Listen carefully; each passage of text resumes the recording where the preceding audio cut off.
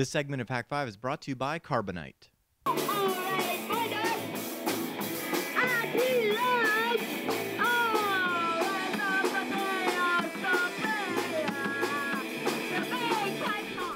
It's time once again, Shannon, to check port 110. Let's do it.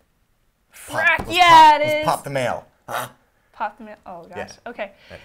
The first one comes from Sonic. I just gleeked. Hello, Hak5 team. Great show. I found you last year and have been hooked since. I've been messing around with Linux Mint and Fedora for about a year, installed it on a bunch of machines. I went to convert one Linux Mint box back to Windows XP, but I missed... What? Yeah, why would you ever do that? But I missed backing up a bunch of image and video files before formatting the EXT partition to NTFS. I didn't delete the files, but I did do a quick format as opposed to a complete drive format. I believe from past experience that the data is still on the drive and recoverable. Are there any Windows or Linux utilities that will help you recover files from a formatted EXT partition? I've recovered files from FAT, FAT32, and even NTFS formatted partitions, but never EXT. You know what I like? You know what I like? It's not open source. I'm sure that there's some open source alternatives to the ones that I'm going to recommend here. So I encourage you, if you're watching and you know of a better one, to definitely email us so we can kind of like hook that all up. But I like the tools from ESYS. I gotta say, like I like their backup tools. I like their disk image tools, and they have a drive recovery tool, the Data Recovery Wizard, and it does EXT2 and EXT3. So they mention actual partitions, but I think if it has the, like, not regular expressions, but basically the, if it knows how to look for files in that format, then I'm hoping you should be able to use it for the drive. Even though it's a new format. I mean, I guess you could reformat that partition back to EXT3, but then you run the risk of doing even more damage. So yeah, esys.com, it's the Data Recovery Wizard. That's what I would try first. But I'm looking forward to hearing what you guys think, because I'm definitely not a data recovery expert. I just back everything up in triplicate. And sorry that didn't work out for you. I hope XP is treating you well, I guess. I'd stick with 7. I like 7 right now. Some people swear by XP. They're like, yeah, it's the new Windows 98. It's like, remember LAN parties even in like 2000, 2002? People were showing up with like Windows 98 boxes to... I will never try to update my mom's computer to 7 because she would probably freak. Yeah? All right. Yeah, she's on XP and won't update it for a while. All right. The next email is from Urshad from Maritis, and he asks, VPN client side. I want to connect to the office but still have my home internet connection, use my own internet connection, not the company's, as in when I connect, all traffic is sent to the office by default. Is there a way to make only certain IPs go through the VPN and the others go to the local LAN, the home LAN, both Linux and Windows? Sure. So basically, the way that it's typically set up, a lot of clients will automatically use that new VPN connection for all of your traffic, even your internet traffic, and that may not be, it doesn't sound like it's what you want. I totally hear you, not only for a bandwidth concern, but why does your employer need to have like everything going in between? Yeah. Like, come on, you know, talking about a man-in-the-middle attack. It's the man, huh? See what I just did there? I know. Yeah. But man. I need coffee. In Windows, when you set up a VPN network connection, it's under advanced in the properties of that connection. There's basically a checkbox that says use this as your default gateway, and that's what you're looking for. If you're on Linux, run the route command, and like I'm here on my Pineapple I've set up with a default gateway here. You can see it says default here, and it's the IP address of my host machine, and I've set it up that way because using a little bit of IP tables, my 4G modem from T-Mobile passes through my computer and then goes to the Pineapple, and then because it is the default gateway, so if like I ping something, then it goes through, and that's how default gateways work, even though 8.8.8.8 is not part of, you know, the local subnet. So that is where you need to start. If you're still confused with routes, it's pretty easy. The routes and default gateways, we'll have some links in the show notes, some additional learning material. It's a little bit more than I can get into in the response to an email. But yeah, that's basically where you need to start looking. So on Windows, checkbox. On Linux, route command. And otherwise, time to learn up some fun subnetting default gateway funness. Sounds like a segment right there. All right, our next email comes from Anonymous. person, not the group. All right. What is the best inexpensive way to broadcast DSLR footage to a free broadcaster like Justin TV, Ustream, Livestream, etc.?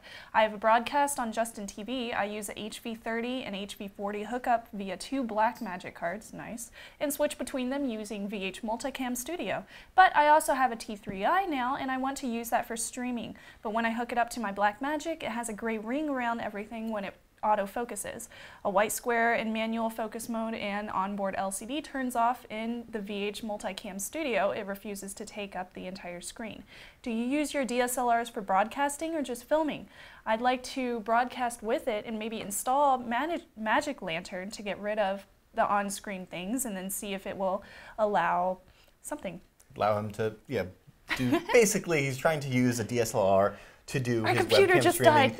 No! And that's a novel thing. Like, a lot of people are doing that now because the DSLRs take some wicked sick video because you can put some, you know, freaking awesome glass on them, and then next thing you know, you've got like some really ridiculous quality stuff. I've not tried to do it with live streaming, and for this very reason, because at least the T2i is what I have, and the output of the HDMI actually isn't the HD video off the sensor.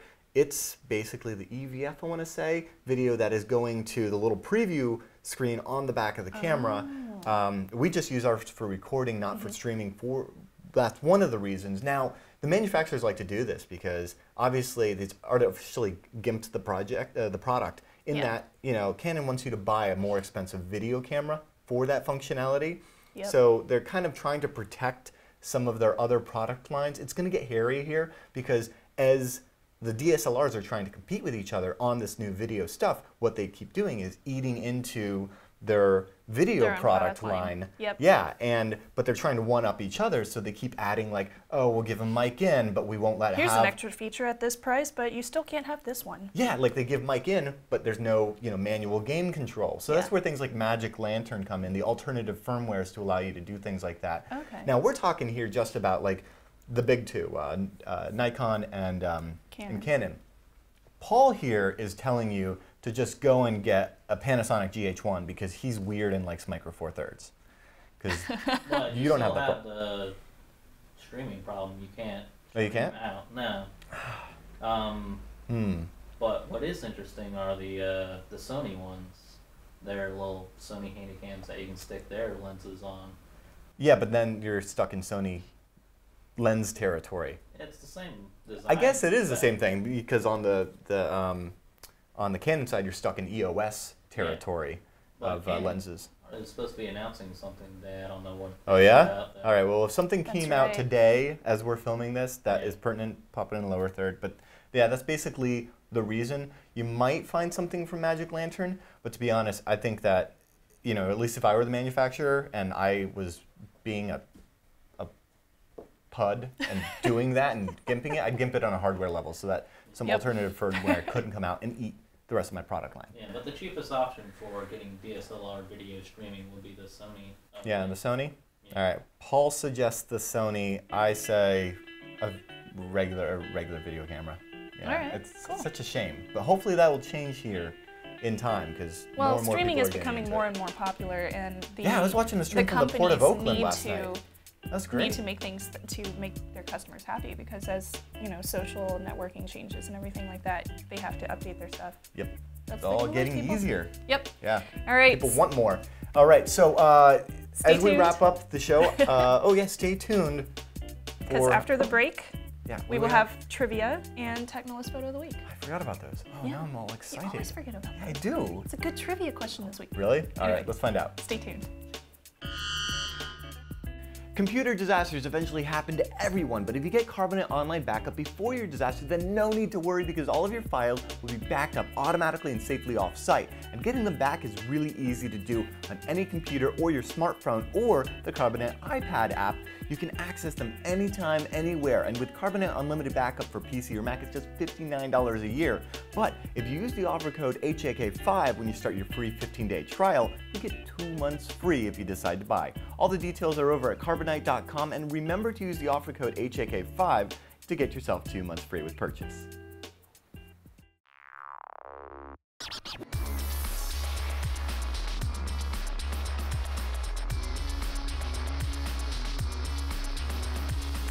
Hey, speaking of Windows 98 and LAN parties, wasn't there a LAN party here recently? There was. Robert held another one of his LAN parties over in, I think it's Philadelphia? Awesome. Pennsylvania? I don't know. One of those places. Anyway, he sends us a picture from his most recent LAN party where it looks like everybody very much enjoyed their stickers and their swag. Yay! Everybody looks to be enjoying themselves. We love sponsoring little LAN party events. I know. I love that. It's so much fun. Yeah, and it's not even a little us. one. It's like 30 people or something go to this one. It's pretty crazy. I know. I've always wanted to go to, what was it? The one in Texas. Help me out here. Oh, the big one. QuakeCon. No, QuakeCon. Yeah. Yes. And the BYOC and everything, and it's like. Oh man, that sounds so fun. I used to go to East Coast LAN back when they did that back in Virginia. I went to that one. That was fun. Well, in their heyday, it had like 300 people, and it's like. Oh yeah, I'm it really just so died. sad about LAN parties. It's like, come on, people, put your Xbox down and get your computer out to your friend's house. Yeah, get your computer out. That's how I learned networking. We were just talking about routes and stuff. Like you learn it because you need to know it. Because if you're not playing Unreal Tournament 99, no one's having fun. So true. Get the network working. Anyway, if you guys have pictures, you can send them over to feedback@hak5.org. Woo! Share them with us. Yay! It's trivia time. Trivia time. Last week's trivia question was, this humorous RFC of the Internet Engineering Task Force describes a communication and control protocol suite designed for allowing infinite numbers of monkeys with infinite numbers of typewriters to produce the entire works of William Shakespeare. Yeah, that was RFC 2795. Yeah. What a great RFC. A lot of people answered that one right. Yeah, it was a good one. This week's question is, this term is generally used to describe the novel works of William Gibson, Bruce Sterling, Pat Cardigan, and others. All right. Yeah, you probably know this one if you think about it. I do. Yeah. I think everybody does. You can answer over at hak5.org/trivia for a chance to win some swag. Yay! Also remember to subscribe to us and to follow us, and all of that stuff is now over at hak5.org/follow. That's where you can find our Twitters and how to get the episodes delivered to you on a weekly basis. Yes. It's good stuff. And you can get your favorite Hak5 goodies over at hakshop.com, like the USB rubber ducky, our new Wi-Fi adapter, which now comes with a free DVD. Next week. Next week? Yeah. All right. Yeah. I guess I better start flashing those, huh? I know, right? It's sick. Well, we'll be talking about this all next week because there's some really cool, fun stuff we've done to it. But anyway, I will leave you there until next week. I'm Darren Kitchen. I'm Shannon Morse. Watch out for switchblades. Well, trust your technolist.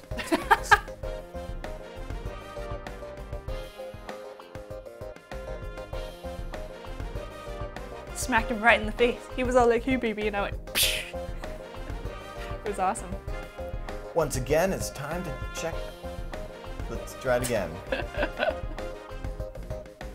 Lemon teriyaki sauce and shit. Crunchy wings. I just want to bring over those bacon things sometime. Oh, the rumaki. It's been a while since I had coffee. I have a great day now.